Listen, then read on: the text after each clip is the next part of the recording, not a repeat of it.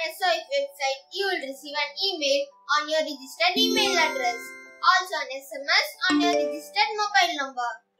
Validate the student name and exam details both on email and SMS. Within a week or 15 days before the exam, you will receive an email with the subject SOF Olympiad Exams Important Details. It would have all the details such as exam date, exam time, guidelines link and also mock test link.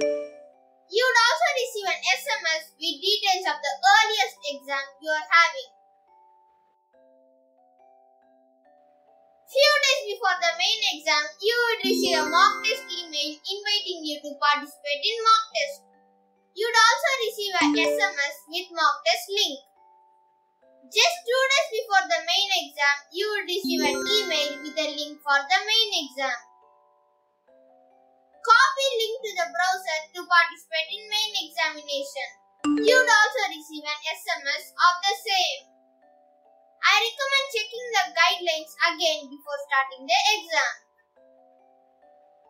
As mentioned in this email, under the column of Upload ID card, please re-click your photo again. Finally, on the exam date, you will receive an SMS and also an email with the exam date, exam time and the link to participate in the exam. One more reminder SMS would be sent few hours before the exam. Before your child starts the exam, why not implement Microsoft Family Safety Controls on their laptop or desktop? Anyway, let's try and answer a few common questions. Till when we can register for this exam? Last date for registration of IGKO is 25th November. For IEO, it is 30th November. For IAO, last date is 10th January. And for NSO, it is 15th January.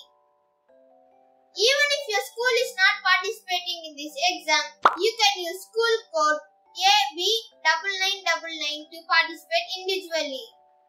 Totally, how many questions and marks are there in this exam? For class 1 to 4, there would be 35 questions and 40 marks in total.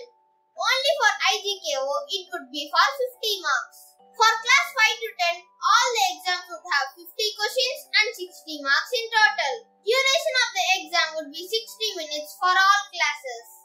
For basic details of the exam, refer to the SOF overview video provided in the description. Mock test URL provided in the video description. Click on it and select the exam name and the class of the student. Then enter the roll number to start the mock test. Main exam would be similar to the mock test. The only difference is the student and the class details are automatically displayed once you enter the roll number.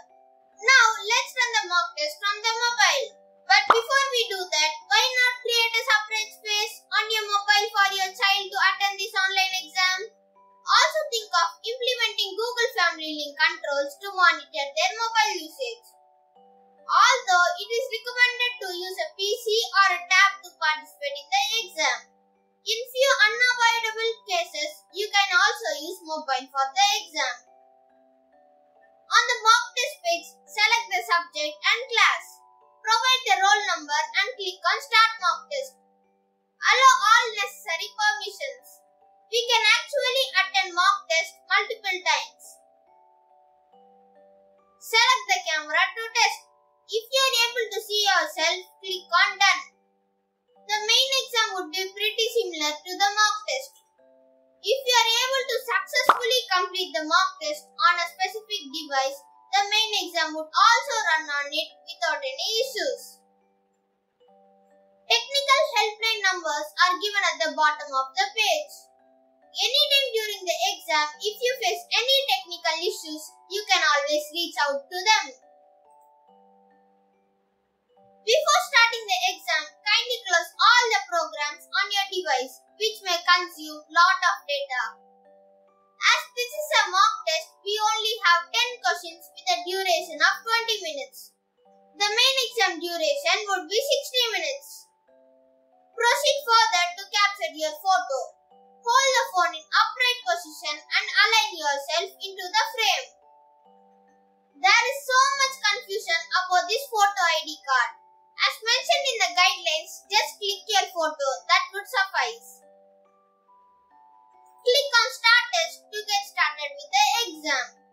Remember, your video session could be monitored to eliminate any unfair means. So throughout the exam, make sure you are always visible to the camera. Hold the phone in an upright position in your hand throughout your exam.